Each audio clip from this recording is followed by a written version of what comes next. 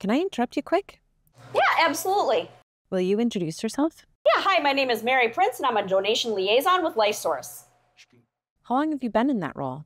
I've been in this role for about 2 years now. Prior to that, I was in a clinical role for 8 years, for a total of 10 years here.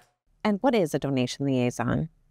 It's a dual role of hospital development in addition to working with families. What skills are needed to be a donation liaison?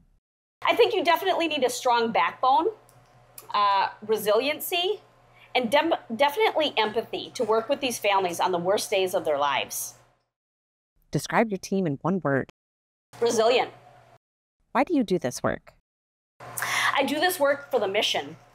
For the recipients, I always think about the recipients and the ultimate goal of saving a life through organ donation. Why do you stay at LifeSource? Personal satisfaction. I was an ICU nurse prior to this, and it became very routine. This is the really only job I've had that gives me that satisfaction. It's really great to hear. Thank you, Mary.